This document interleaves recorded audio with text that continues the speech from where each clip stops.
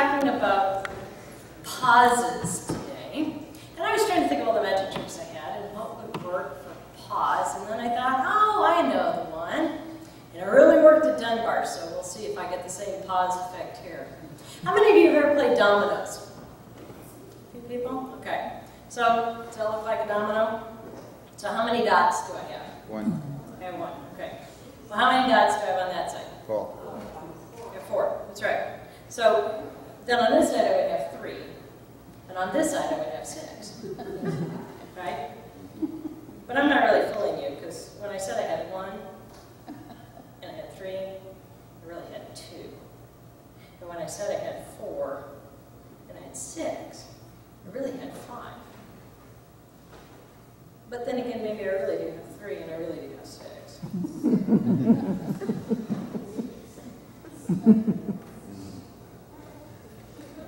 I got the pause.